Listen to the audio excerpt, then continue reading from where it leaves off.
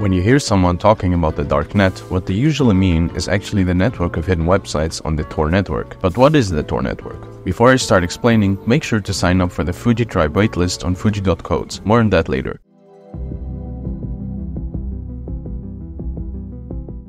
The Tor network, short for the Onion router, is an anonymizing network that allows you to browse the internet with privacy and security. It works by routing internet traffic through a series of encrypted layers, also known as nodes, which are operated by people like you and me all around the world. Each node only knows the IP address of the previous and next nodes in the chain, and that is why it's difficult to get the IP of the person who made the original request, since you would have to go to each server and tell them to give you the IP of the request sender. This makes it difficult for the feds, big tech, or even hackers to track our online activities, providing a degree of anonymity. That's why people use Tor to access some interesting sites without any logs on them. The thing is, this just makes it difficult and not impossible to find you. For example, if you did something really heinous, the feds will track you down no matter what. But let's dive a bit deeper into these mysterious nodes and what they do under the hood. Nodes are categorized into three different components: entry nodes, middle nodes, and exit nodes. Entry nodes are the first point of contact when connecting to the Tor network. When you initiate a connection to the Tor network, the traffic is encrypted and routed through a more or less randomly selected entry node. This node knows your IP address, but not the contents of the actual request. Next, the connection is routed through the middle node, or usually multiple ones, just to increase the difficulty of tracking you down. And again, each middle node only knows the IP of their previous node. Now, while Tor is used for nefarious purposes like hackers, millions of people, including me, use it to increase their privacy and prevent our ISPs from seeing things they shouldn't see. Technically, you could also use VPNs, but in my opinion, VPNs are also part of big tech. Now, to give you a little demonstration of how the Tor network works, let's write a Python script that connects to the Tor network and sends a request to http://bin.org to get our IP. First, we need to import everything we need from the stem package to establish a connection to the Onion router. Let's create a function called getTorSession that will create a request session with the Tor SOCKS5 port as our proxy, meaning it will route the request through the proxy which Tor enables for us. Just make sure you have set the port for the SOCKS port and control port in your TorRC file, somewhat like this. We can then create a function called renewConnection, which will initialize the Tor controller on the port 9051, which we set in our TorRC. Now, you could use a password to authenticate yourself, but you can also leave it blank. If you want to use one, make sure to hash it and put it in your TorRC as well. We can then send a signal to Tor to establish a completely new connection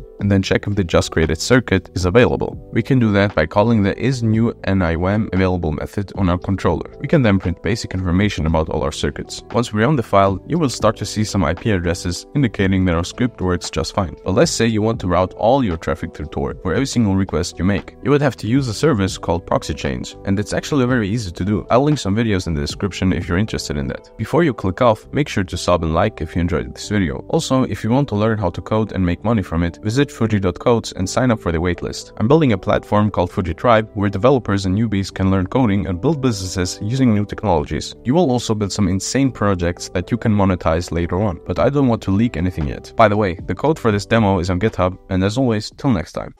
Bye bye.